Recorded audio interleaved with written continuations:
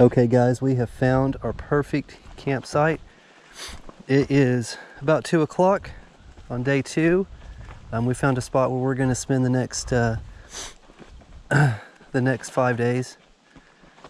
We've just walked up the trail, or we've got a latrine up that way, up on top of the hill. Here's a tent pad. I think there's probably some more tent pads down here to the right, but when we saw this place coming up from the water, we got pretty excited. We've got a huge fireplace. We should move the canoe over here, by the way. And plenty of places to hang our hammocks. And down here we've got a sandy beach.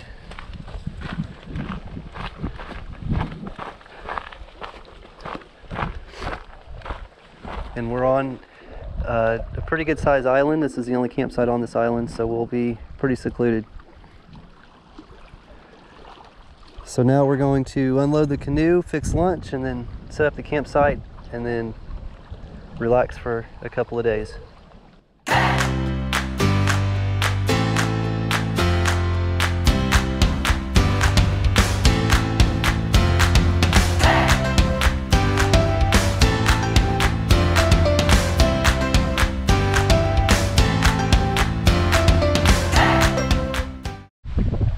Guys, sorry, there's probably a little bit of wind noise. The wind just picked up a little bit. It looks like it might rain in a few minutes, but I can't tell you enough how excited Greg and I are to find this spot.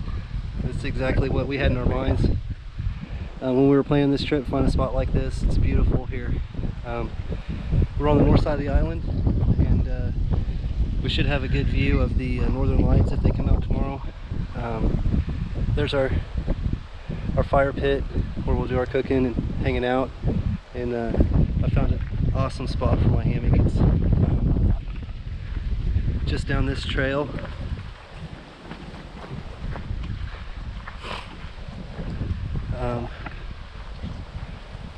Maybe 100 feet.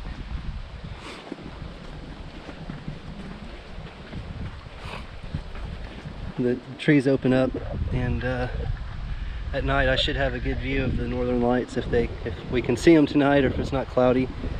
But I'm going to set up between these two trees. And then Greg's got a spot just right over there, about 30-40 feet that way. Somebody's already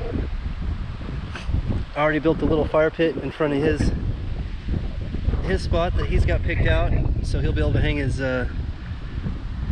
hammock, a mock hammock, and sit and look at the lake, relax, and I'll be able to lay in my hammock, open up the bug net, and have a great view. We're gonna get a bite to eat and then start setting up.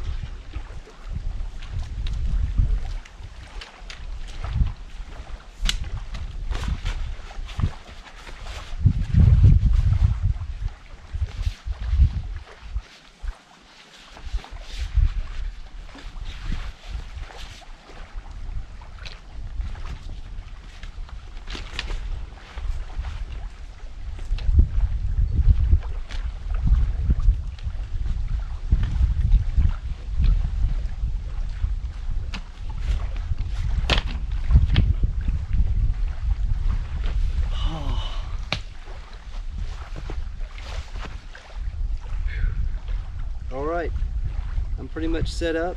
This is how it's going to be for the next 5 days, unless something catastrophic happens. But this is going to be home. I've got a beautiful view of the lake and the little island right there. If the clouds ever break, we might be able to see the northern lights again tonight. We were able to see some last night. It was pretty neat. It really wasn't much more than just a white glow coming up into the sky, almost like just a whole row of spotlights. It was just a white light coming up, straight up. Maybe if we could get a break in the weather, we'll get to see something a little bit more tonight or later this week, and hopefully I can get it on camera. I can't say again how awesome this campsite is. Look, to be honest, the place that we were in last night was terrible compared to this, but it was worth it to get here. This is almost paradise. There's no cell service.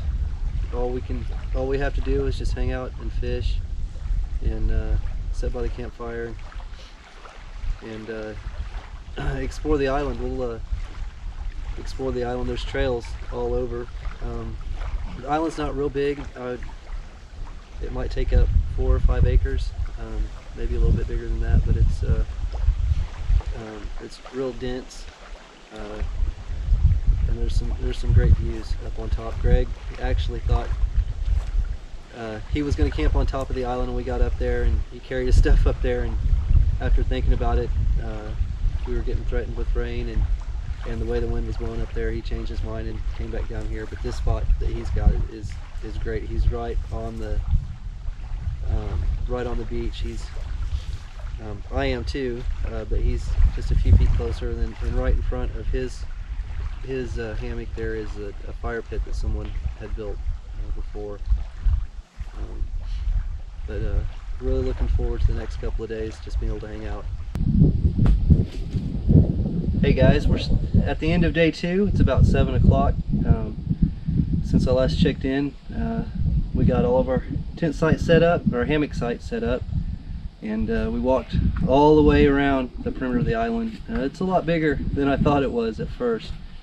Tomorrow we'll take the camera and go through some of the trails. Saw some interesting tracks, and then after we got back, we took a break for a few minutes. I filtered some water, and then we took our fishing poles to the over here to a little isthmus that connects to the island next to us, and tried to catch some fish. I got one bite, a little tiny pike, but now we're going to cook dinner and probably tuck in a little early tonight. It seems to be getting dark a lot earlier than it did the last couple of nights. It's only 7 o'clock, and with the cloud cover, it's getting really dark fast. So we're going to eat quickly and go tuck into our hammocks.